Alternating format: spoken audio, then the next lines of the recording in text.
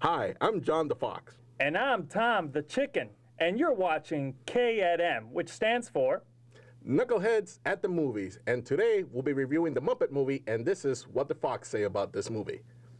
The Muppet movie, this is the second sequel of the new, I would say, reboot of the Muppets, and I liked it better than the first one.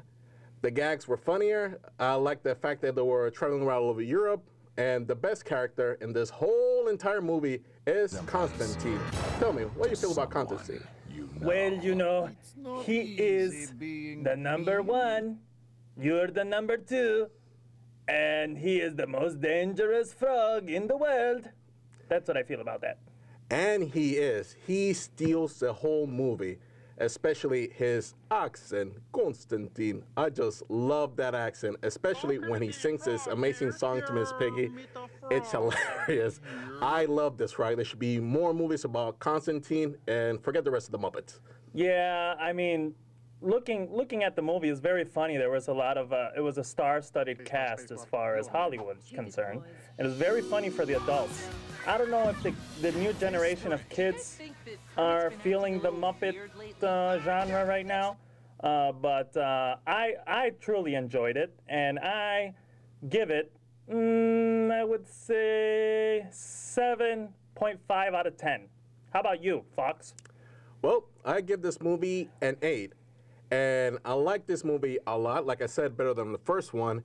But I found out that this world is very diverse. They go to Russia and the Gulag, where the jail is, where Constantine was held up. And man, that place is very diverse. There's Muppets, there's little people, and there's even, you know, African Americans in this jail in Russia. How diverse can you be? Wow, wow. But then, in this jail, there's this Muppet pig. I started laughing like crazy. He looked like Rex Ryan, the coach, because he had like this blonde wig and his dirty face. This pig was hilarious. Anytime I saw him, I would start cracking up. It's hilarious. I love this movie. This movie was great. How about Dominic Baji, or Bad Guy? How do you like that character? You know what? Thank you for pointing that out. I totally forgot that Ricky Gervais is in this movie, and he also did an awesome job as the only human in this Muppet trio, you know, Muppet troupe. I like what he did. I like, you know, his plot device. And yeah, I thought he was great. From all the humans, the human cast in this movie, yeah, he was the best.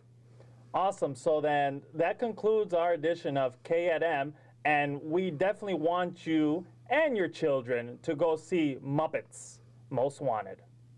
Till then, see you next time. Bye-bye.